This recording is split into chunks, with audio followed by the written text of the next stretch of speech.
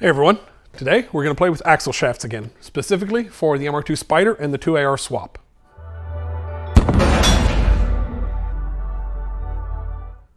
Alright, so let's solve another hurdle that people are having with the MR2 Spyder swap.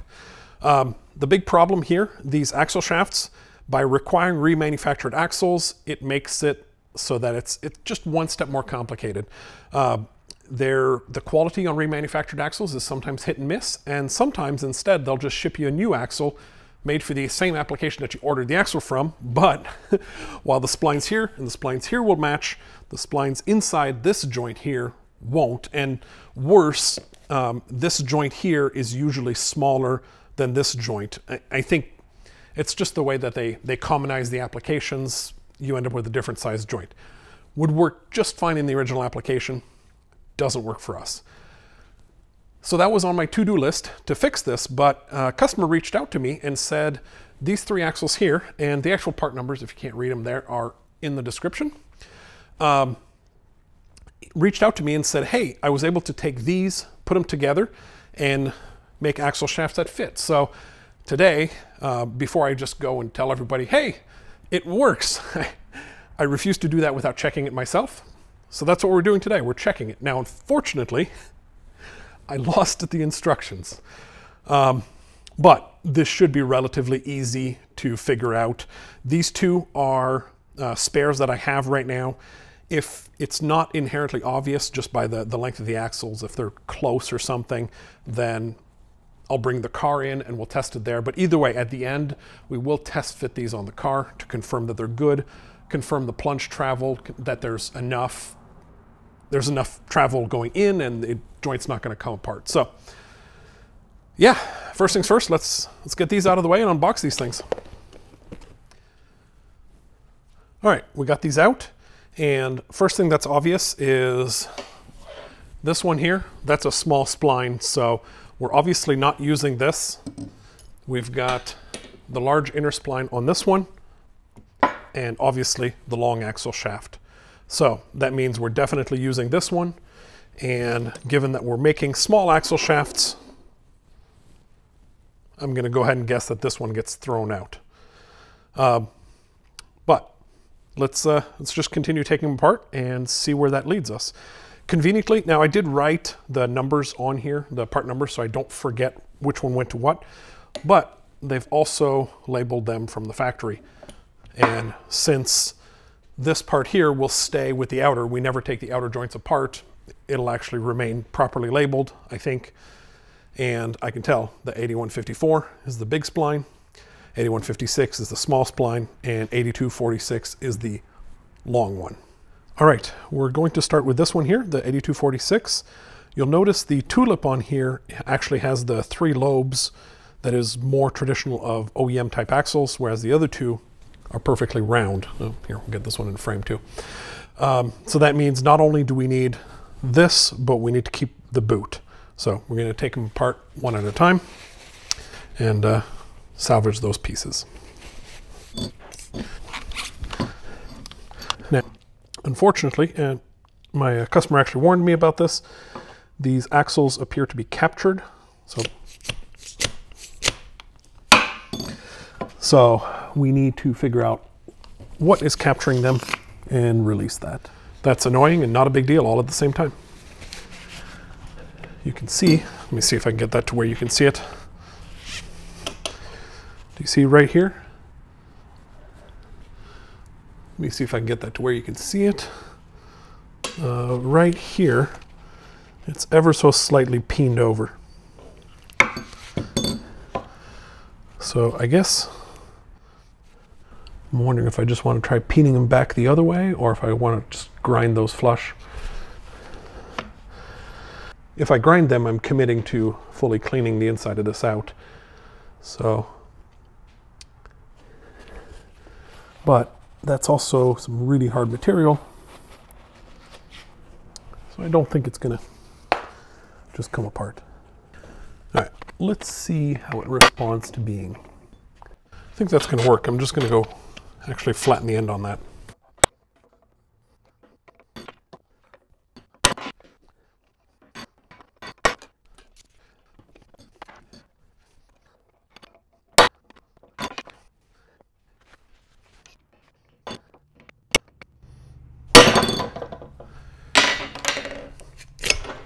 Ta-da!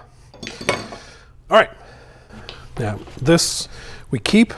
We also have to take that joint apart and keep it with that.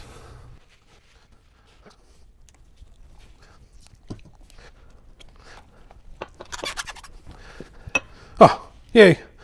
This one was not peened over. That's great. So this one with the small spline is useless to us. Now we still have to take that off.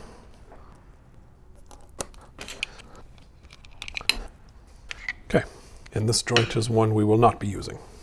All right, so we're going to save this one. And I believe we have to separate this one and save both halves.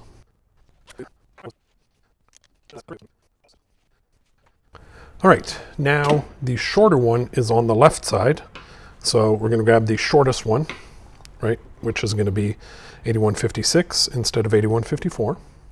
And we're going to put it with the large spline outer. So before we get too far, let's check that the spline matches. Okay, that's good. So that means we need a round boot for that one. You know what, I guess this one started with a round boot, so you wouldn't have had to take that one out to begin with.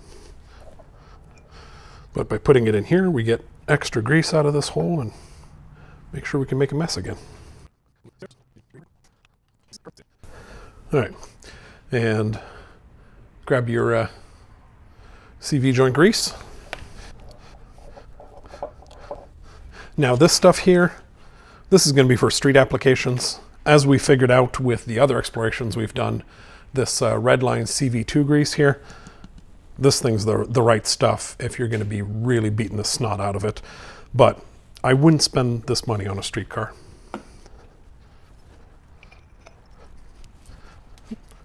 Looks like it's going to need gentle tap. There we go.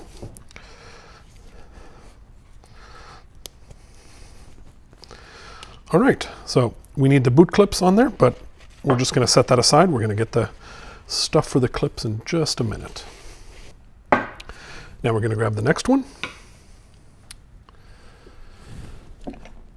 which is going to be the medium length outer shaft. And we're going to grab the long inner. Now, since we're grabbing that long inner, that means we need the proper boot that goes with it, right? Because of these recesses.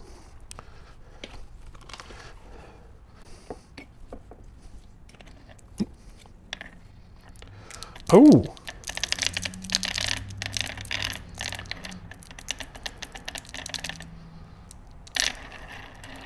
Well.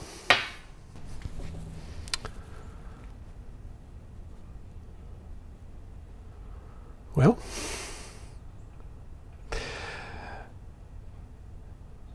Damn it. That's actually exactly what I was expecting. That's what I had found previously when I had done these. Oh, I wonder if this is how he did it. The joint is actually the same size. Oh, I'm not sure I'm really comfortable with that idea. Let me go grab some measuring tools. I'll be right back. All right, so before I measure that, check this out. This lovely, crusty box here that looks like it's been sitting around for a while.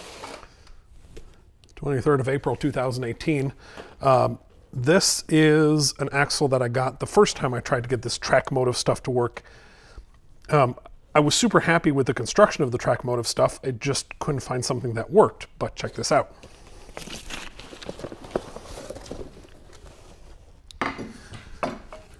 So as you can see, the axle, this is the one that was originally recommended, but this one here is shorter. But if we look at this is the one that I use. So you can see the seal rides right here. This actually ends up being further out. This is actually the correct dimension.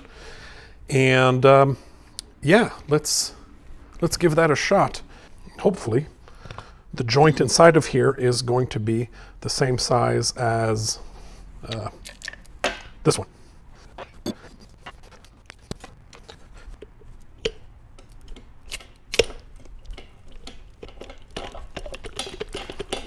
Oh, come on. So as you can see, those are also peened over, which is annoying, but not the end of the world. I had already clearanced those previously in order to take it apart.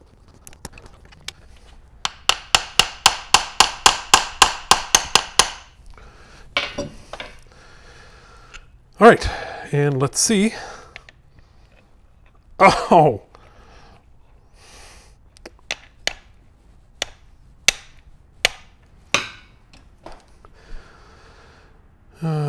Sad trombone. And actually, yeah, you can see that we don't need it. We don't need to be able to. We don't need any fine measuring instrument there. We can see that is smaller. And if we pull from the other inner, yeah. All right. All right, let me back up a step. Let me go get something to measure those. And by the way, this has not been calibrated in a long time. So take this exact measurement with a grain of salt. And it's also cold as heck out here. It would not have been calibrated at this temperature, so.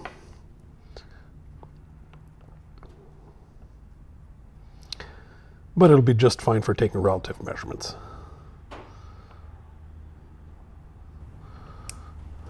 All right, so 1.450 and 5/10. Let's check the other one.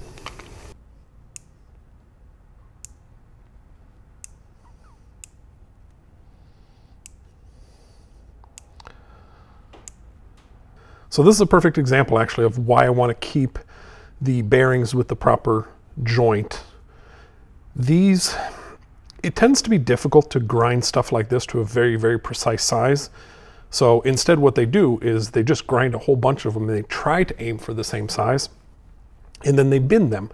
And you can see this one here is 5/10,000ths of an inch bigger than that one.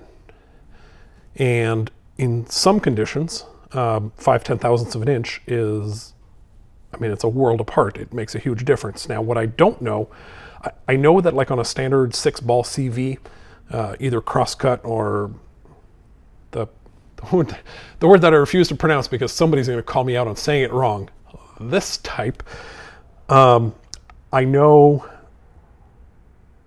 that clearances there, 5/10,000ths of an inch would matter. But what I don't know is how much clearance these normally run to begin with. So let's see. Which one?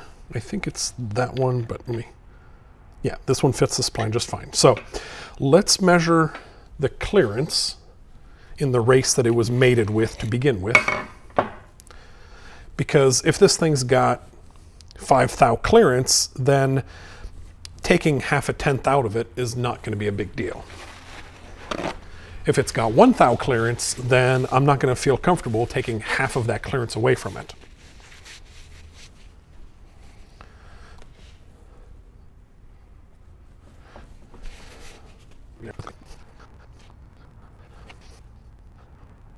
Oh, wow. You know what? Without being super precise about it, there's 18,000ths of an inch clearance between the OD of this and, well, I don't know, I forget which one's which, but the OD of this and the appropriate race that it's designed for. So, given that, I'm going to go ahead and say I'm not super comfortable with the idea of separating these, so running the bearing with the one that it wasn't ground for. But I also don't think that we're going to run into any issues at all, because taking 1/1000th of an inch when your clearance is 18 to begin with is, it's just not going to matter. All right. Let me get this stuff out of here and let's put our axle together.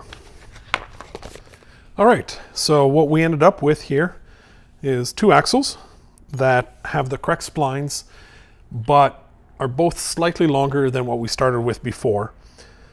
I know that One side, slightly longer, is actually going to be a very good thing because we weren't over traveled, but we were definitely further out on the joint than we should be. And on the other side, well, we'll just have to find out if it's a problem or not. So let's get the car in here. And we're now in the next day. I went ahead and confirmed on my documentation, the right side shaft is the shorter shaft. And I also measured these diameters here. These diameters are exactly the same as the other one. So really the only difference on the outboard here is that this seal diameter is longer. That shouldn't cause us any issues. I mean, the extra length might. So we're just gonna see. Let's go ahead and install it.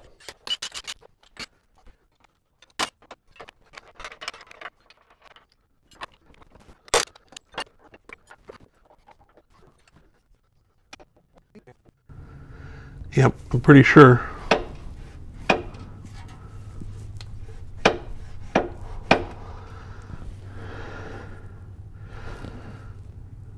Pretty sure it's a transmission we're bottoming out on, not the bearing. Damn it. So it's probably difficult to tell, but that joint is not, the bearing is not bottoming out in here. All right, so as you can see under there, this shaft is definitely too long. I did put some grease on here to be able to tell where the interference was, and it's right at this shoulder here. In fact, here, let me show you. You can see the grease here was moved, whereas up here it wasn't touched. And that's just a quick way to tell where the interference was. What I did do is I took the one here that I had bought way back in the day to originally try to find a solution. This fits just fine. The reason that I didn't end up using this the first time, well, first is this CV is smaller than the CVs for all the other ones. But also at the time, I was using the Scion TC bracket. This fits with the 2010 Camry bracket. And the whole length, everything is just perfect. So I went ahead and used Rock Auto. I dumped all of the, ends up being 50 Toyota axles that Track Motive makes. And then searching by picture, I isolated down to the ones that look like, actually no, not like this, that look like this. So round CV at the end here and the shorter stub.